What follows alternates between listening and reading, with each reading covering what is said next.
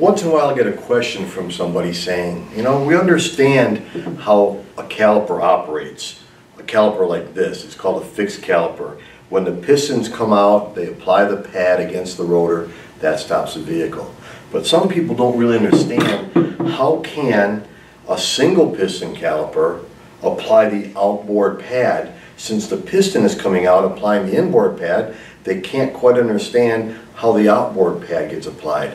Well, I've got this really cool mock-up here. It really explains it. It shows you very easily how to do it. In fact, it's a lot easier than me trying to explain it to you. And when you hit the brake pedal and that piston comes out, watch what happens to the caliper here.